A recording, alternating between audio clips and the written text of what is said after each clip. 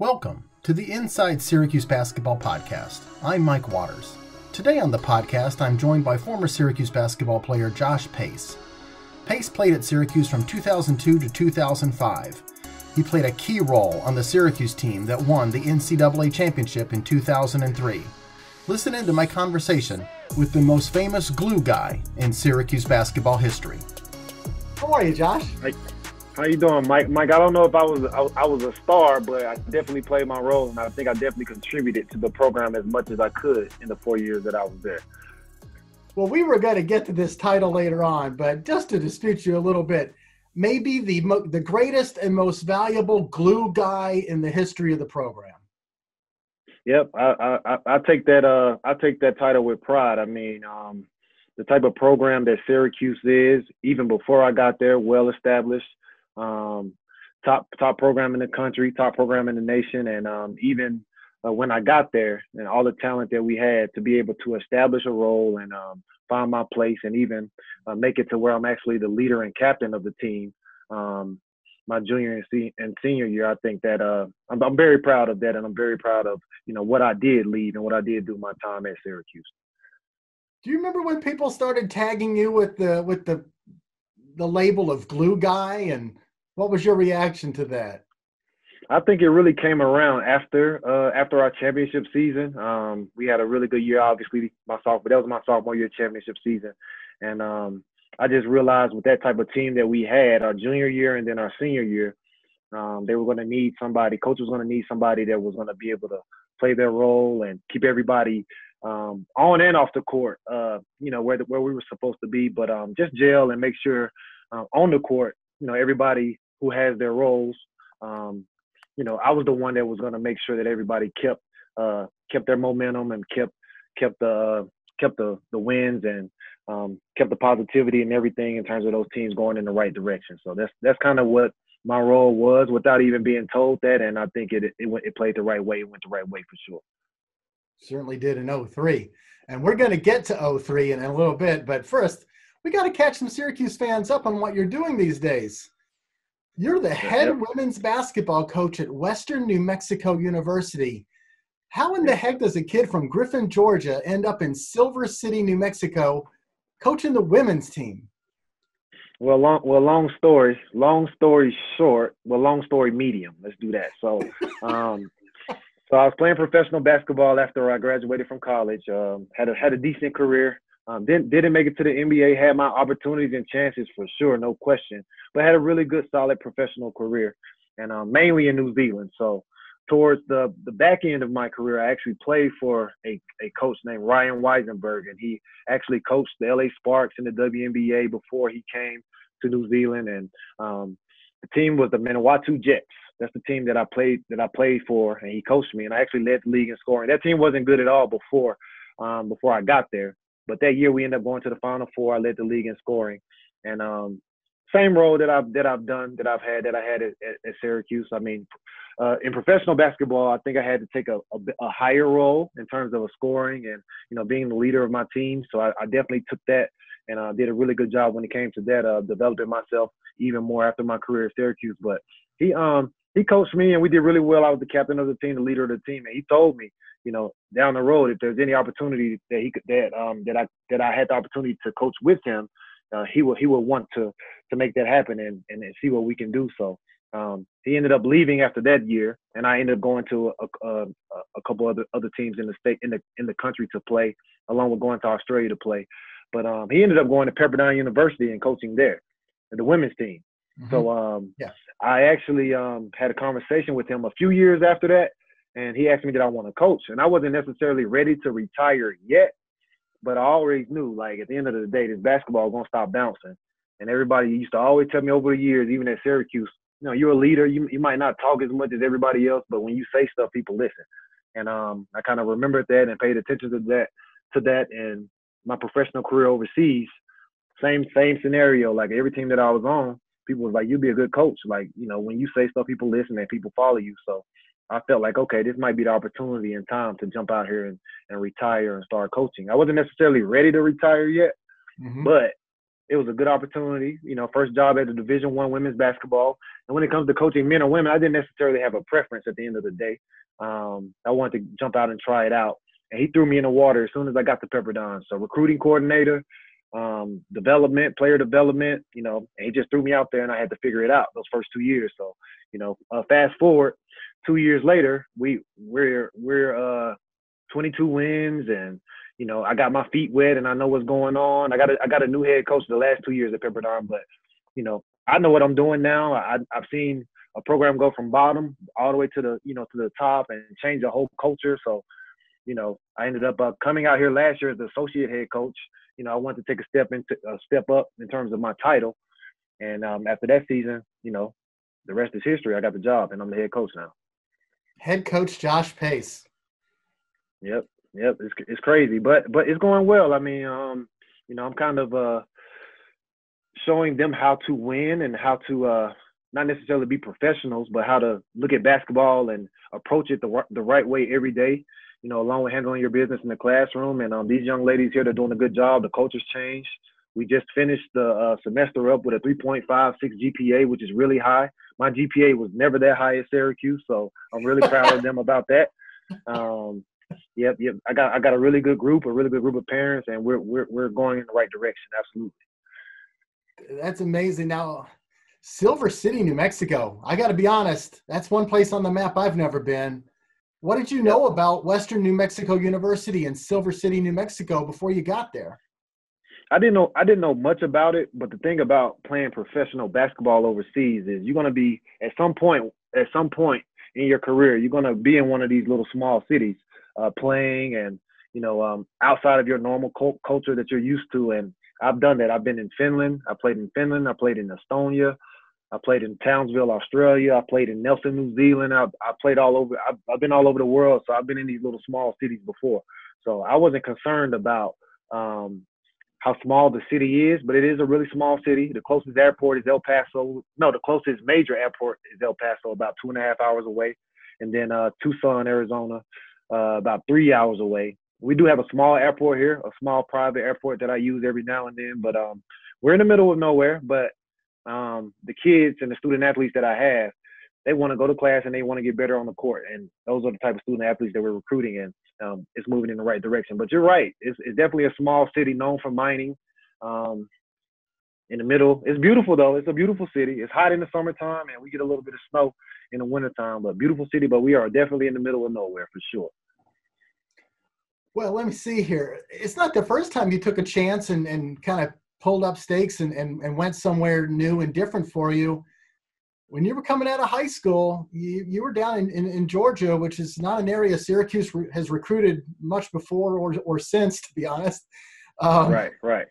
But you took a chance and you came to Syracuse. Yeah. How did you end up at SU from Georgia? Couple stories with that. Well, I contributed to Coach Weaver, Troy Weaver, the general manager at Detroit, the Detroit Pistons now, who's doing really well, obviously, with his career. But I actually played against him in Washington, D.C. when he was coaching and running the D.C. Assault. He had a really good team, a really good team. I think all of his players went to some high-level college somewhere. And I played really good against him, and I think he remembered me, obviously. So down the road when he got the job, he remembered me. Obviously, I was making noise down here in Georgia, really good player in high school, and that kind of played out how that played out. But I just told this story not too long ago. When I was 9 or 10, I actually in our recreational league in Griffin, Georgia, I actually played for a team called the Orange Men. We were orange and blue. Now back I've only told this story one time, and it was earlier this week, so or last week, but. Like I was on this Orangeman team, not knowing that this was the Syracuse Orange. It was Syracuse, obviously, Orangeman Syracuse. I didn't know that when I was 9 or 10. And I actually won a championship in that league when I was younger. So fast forward, not too far, not too long, but, I'm developing as a player and as a person, and I'm seeing basketball in these other states. So I see the Big East on TV not too long after that, a few years after that, and I'm like, okay. And I'm paying attention to it. So I'm seeing the Georgetowns and the Syracuse and UConn and how prolific this Big East conference is, and I'm like really paying attention to it. So as I get older and I'm in high school now playing and being recruited by all the schools in the SEC, ACC conferences, I don't want to stay in Georgia. I don't want to go to Florida. All my friends are going to these, top schools in our part of the country, and I kind of wanted to do something different. So, I kind of remember playing for the Orangemen, then seeing the Big East on TV all the time. Now I'm familiar with Boeheim. I'm familiar with Coach Boeheim. I'm familiar with the conference. I'm becoming a really good basketball player. It kind of just played itself out. Along with going against Coach Weaver, Troy Weaver, the general manager at Detroit Pistons, when I was in AAU travel ball, playing against them. So you come to SU. I think your recruiting class also included guys like Hakeem Warwick and Craig Forth, right? Yes. Billy Edelman. Yeah. So now your first year's NIT, and the next season, your sophomore year, they bring in this kid named Carmelo Anthony. Do you remember what your first impression was of Carmelo? Well, I'll tell you this story. So our freshman year when we got in, we went to Archibald Gymnasium, and the seniors and juniors of our team that year, they kind of told us like, okay, this is what we're gonna do. We're gonna put the freshmen and the younger players up against the seniors, up against the experienced players, so we can just play and get rep and see what we got going on.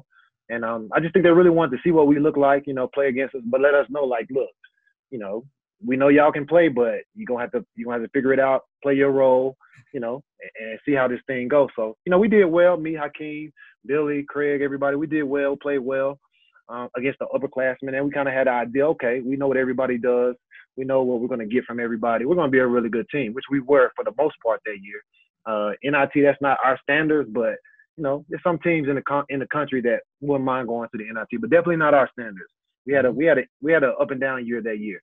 Okay, let's fast forward to the next year when Carmelo comes. Carmelo, G-Mac, that crew.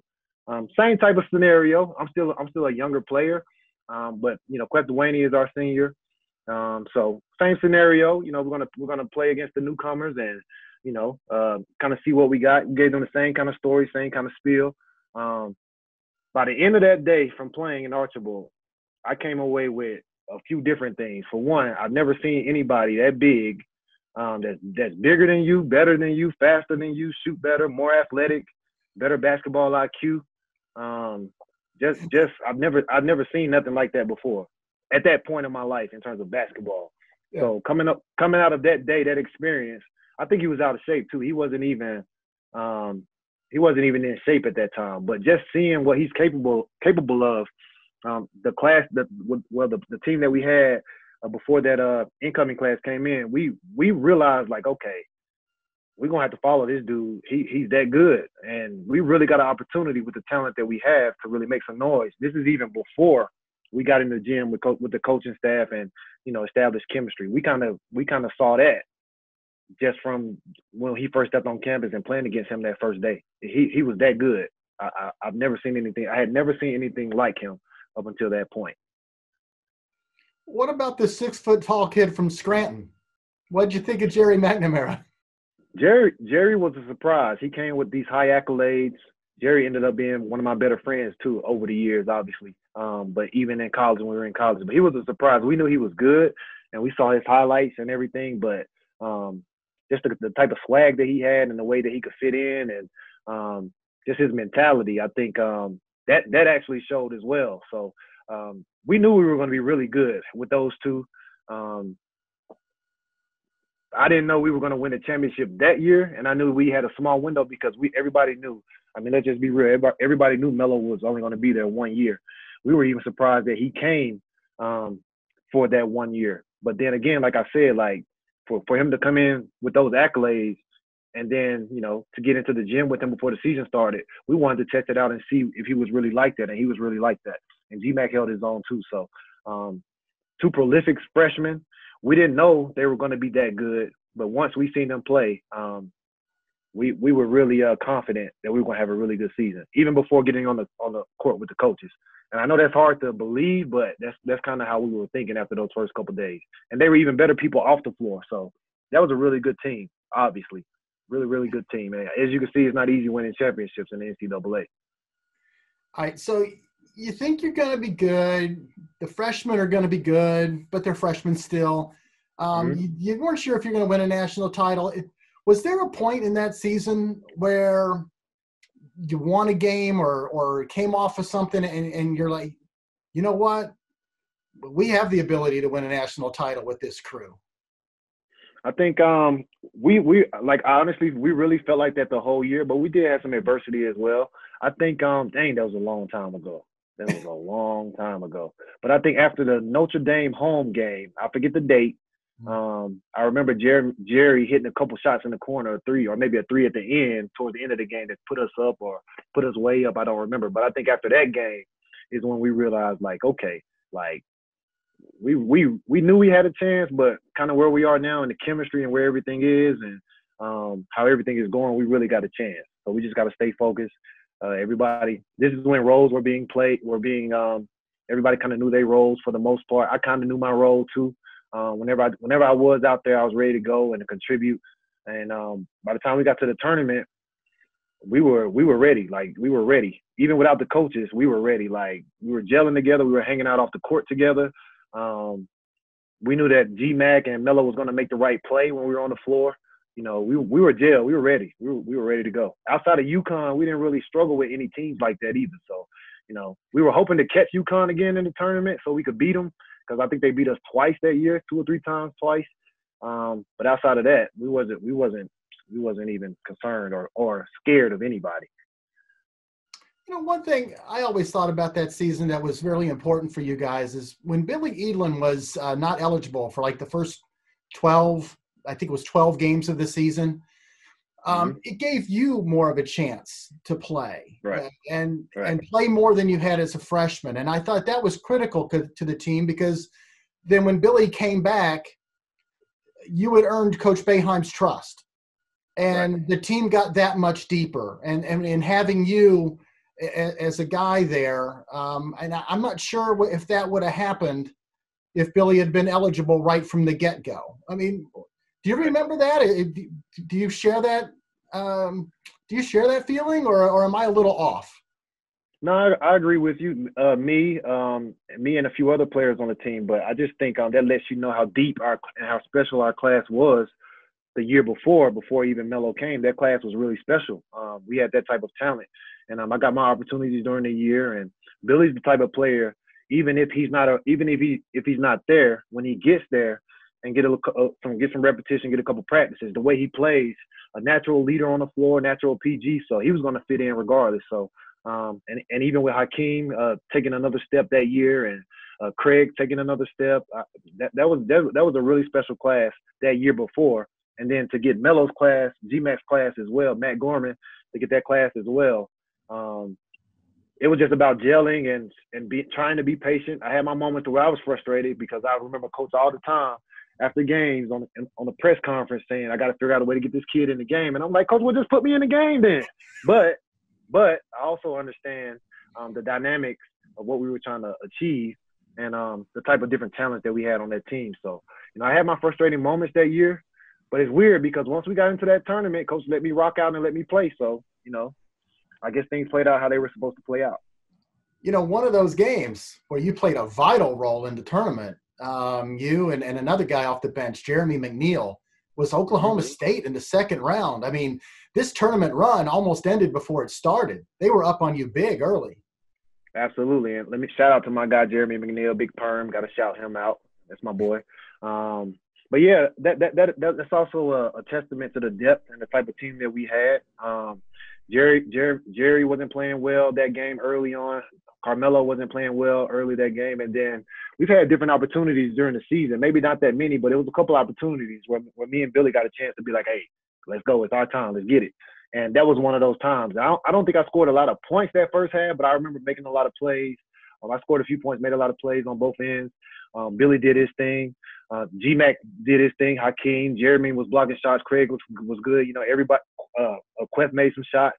And by the time we got to that second half, you know, we were ready to go. That obviously was the most important game of the tournament, because you're right. We had the opportunity to be dead in the water, but how confident we were, that bench was so confident, you know. For one, for me, it's like it's an opportunity to show Boeheim that I'm supposed to be out here, to show Coach Boeheim, I got to stop saying that I'm supposed to be out here anyway. And for me and Billy just to come in and just be free and play. and our guys believed in us, believed in me and him. So it wasn't no thing. It wasn't even a pressure situation for us. It was the opportunity to get out there and do what we do, and hold the fort down until our guys were ready to come out and do their thing. So absolutely. I remember the one thing I remember about you offensively is the floater. You were like the king of the floater. When and how did you develop that shot and to be able to make it with such a high percentage? Well, when I was younger, I always had to play up in the higher leagues and with older players, and even in my neighborhood where I'm from, I had to play with the older guys because guys my age, I was better than them. So, but once I got to the point to where I'm playing these older guys or playing in playing in these leagues, these little travel ball leagues that I'm playing in, AAU or whatever it is, where I'm playing up, these guys are bigger and taller. So I had to figure out a way, when I got into the paint or when I got into that middle area to where I couldn't get a jump shot off to still be efficient and be effective scoring. So I used to work on that shot. I used to be outside in my yard, in the front yard, on my hoop that I had, working on that shot every day to the point to where it got really comfortable. Then I got to the point to where I got in games and I was ready and willing to even try it out, and it was falling. So I put time and effort into that shot. I didn't know it was going to turn out to be as effective as it was, and still even to this day remembered as it is. But that's a testament. So to anybody younger that ends up watching this, you got to put your work in with your game to get it to where you want it, and it will play out for you. But I put a lot of time and effort into that shot. So by the time I got to college, it was really natural to me. And even as a professional, I made some money off that shot as well. Before we leave 03, what are your biggest memories of that championship game against Kansas? Just how high level it was, the Final Four in general, just playing in front of all those people, and just being in that situation. Like I said, obviously, coach has been to a few Final Fours. It's not easy to get to Final Fours. That's the only Final Four that I had been to as a player. But just to be at that level and to be in that situation and have the whole world looking at you. I mean, we were ready for it though. We weren't scared of the moment at all. We were ready for that moment, and I think that was our time. But that was the highest level of basketball, college-wise, obviously, that I played at, and then even as a professional, I've been in some pretty amazing gyms and moments and won some championships. But that Final Four moment was very special, and like I said, that team was special. That team was very special to be able to deal with all the stress and the pressure that comes with that in that setting. Coach Boeheim had a really good team. They did a really good job of recruiting that specific team, that specific time frame for us to gel together and to accomplish what we accomplished, because that was a very, very special team. I mean, I reiterate how good that team was, even if we didn't win the championship. But obviously, the championship finalizes things when it comes to that conversation. That post-game celebration nearly ended Carmelo's pro career and maybe his life. He was at the bottom. He deserved it. He deserved it. I mean, that was a natural moment. I mean, of course, at the end of the day, after a game like that, after a championship, that we make it to the final, to the end of all end. Everybody's going to jump on him because he was obviously the main component in terms of player, along with the other team, but he was the main component of that team. Very down to earth guy, humble guy. He was good off the floor. And I got another story that I want to tell about him. This is a true story. So we got the same class together, right? So at this point now, another story before I tell that story. Freshman year, I come to Syracuse. I come in the summertime when I do my visit. I come in the summertime. It's not snowing yet, but as soon as it starts snowing where I'm from in Griffin, Georgia, Atlanta, Georgia, where I'm from, we get 1 or 2 inches of snow. Everything is canceled. No school, no stores closed, everything. So I had this conversation with the staff. I know that I have to go to class in the snow, but it's the snow's up to here. I'm looking out the window like, oh, we good. Day's canceled. I'm going back to sleep. So I go to sleep for a couple hours, 2 or 3 hours. I wake up and look at my phone. I got like 30 missed calls, and I'm like, what's going on? So I answer. And the coaches are like, were you in class today? I was like, nah, coach, it's out, it's snowing outside. Like, you got to go to class in the snow when it's like that. I'm like, what? Really? So that was a shock to me. I kind of got over that shock and got it together. Fast forward to this next year. So me and Carmelo, we got the same class, right? So he picks me up every day for school. We go park, we walk to class. So one day, I don't want to go to class. I mean, it's snowing. I'm achy. I don't feel good. So I'm like, okay, I'm not going. So he pulls up a few times. He pulls up to pick me up, and I'm like, okay. He calls me like, hey, bring some lotion out. I need some lotion. Bring some lotion out. I'm like, I don't even want to go to class. But this is the thing. This guy right here, he's gonna be a lottery pick next year. So if he can get in his car and go to class, you gotta go to class. So that's just a funny story. That I look back at it like he was picking me up going to class. He had to go to class, obviously, to take care of his business because he's a student athlete. But in my head, I'm like, this guy don't even really got to go to class, and he's going. So I got to make sure that I do what I'm supposed to do as well. Hey, I got to ask you about one of your other teammates, Hakeem Warwick. Yep. Favorite dunks for Hakeem? Well, first and foremost, Hakeem, those 4 years there and even now, but definitely when we were there, he was my best friend. We came in together. We went through adversity together. We did everything together. So to see what he accomplished, we both had some adversity that freshman year. We had some homesick moments. We had some moments to where it's like, hey, I don't know if we want to be. I want to be here. I don't know if I want to be here either. That's how it is when you're a competitor and you want to be on the floor. But to see what he accomplished over those 4 years and see his development, I was his hardest critic. I used to get on to him about missing the rebound and not blocking the shot, that type of stuff. But offensively, I knew what he was going to be. But just to see how he developed and what he turned out to be, I'm very proud. I'm really proud of him. I never had the opportunity. I had the opportunity to say that. But he was my best friend. Very proud of what he accomplished. And obviously that Notre Dame dunk that he had, was that our senior year? That had to be our senior year. Or he just jumped straight up and dunked on somebody. I got to look it up. But it was a Notre Dame dunk. He did a little pump fake, and it was a guy on him up in his face, and he just jumped straight up and dunked on him. It was so nasty. Like, their crowd went crazy. So that was my favorite dunk. And the second favorite dunk. Yeah, I did. Yep. It was like his arms just extended over the guy. I think that was our senior year. It was either our senior or junior year, but I think our senior year. And obviously, everybody's favorite dunk, I'm going to assume, is that Texas dunk in the Final Four over Royal Ivy. That was a crazy dunk as well. Yeah, everybody remembers that one. Yep. Pretty amazing. Are you going to be mad at me if I bring up Vermont? Nah, not at all. Not at all. We can have that conversation. I tell you what, I mean, Vermont just played out of their minds. Yep. And it just seemed like that was like probably the worst game you guys had played all year long. Yeah, it was I really a bad thought game. that team, your senior year team, I thought that was a really good team that had a chance to do some things in the tournament. Absolutely, that was a really good team. We came into that tournament with some really good momentum, really good confidence. I think we won the Big East tournament, so we were in a really good place.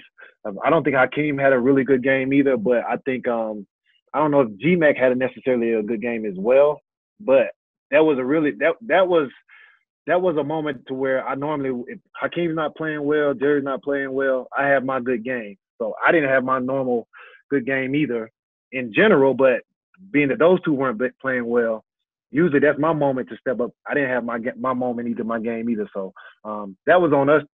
That was on us three for the most part, I think, but it is what it is. You live and you learn. You have your experiences. We definitely had Jerry had his 4 years.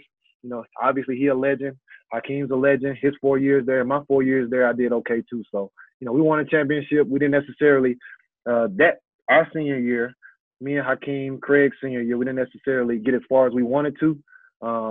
But we don't have anything to hold our heads down about at all, I don't think. Vermont played out of their mind. But me, Jerry, and Hakeem, we're the leaders of that team that year. We didn't play good that game, but we all grew from it and moved forward. But shout out to Vermont. That's still, I think, their most proud moment, I think.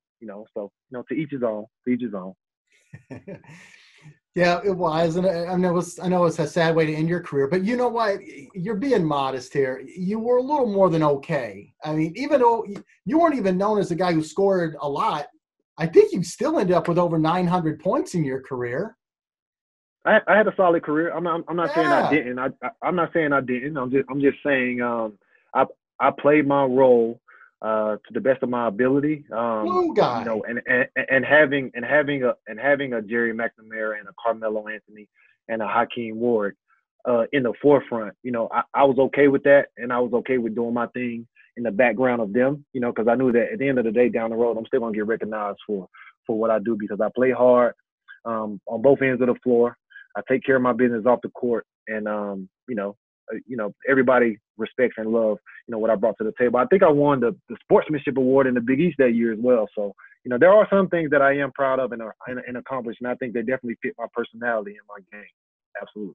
Well, absolutely. And I know Syracuse fans still hold you near and dear to their hearts. You have a special place in Syracuse history Yep. as Yep. a big time part of that national championship team. And now head coach of the Western New Mexico University Mustangs. And we wish you well out Absolutely. there.